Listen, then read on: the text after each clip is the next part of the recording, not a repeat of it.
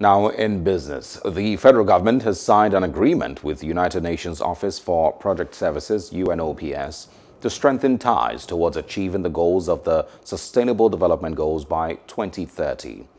The Minister of Foreign, Geoffrey Onyema, expresses confidence as he says signing the agreement at a period when the world is faced with a pandemic is essential and will provide the framework towards implementing important SDGs projects. So we hope that this host country agreement will provide an enabling environment and the framework and indeed the platform for UNOPS to be able to partner with us as a country to help us in implementing the projects in our priority areas. And of course these are legion, even energy, agriculture, you name it.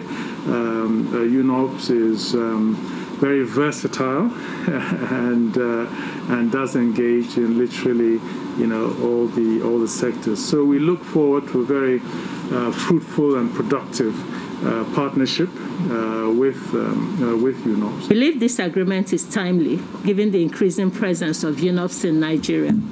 Just 2 days ago, UNOPS launched a new project in Borno State to provide life-saving oxygen therapy to support the COVID response and the treatment of children suffering from respiratory illnesses.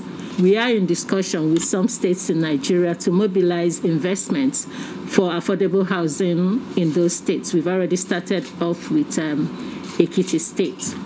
This host country agreement will facilitate UNOPS operation in Nigeria and enable an agile and nimble process. UNOPS commits to honor all clauses of the host country agreement.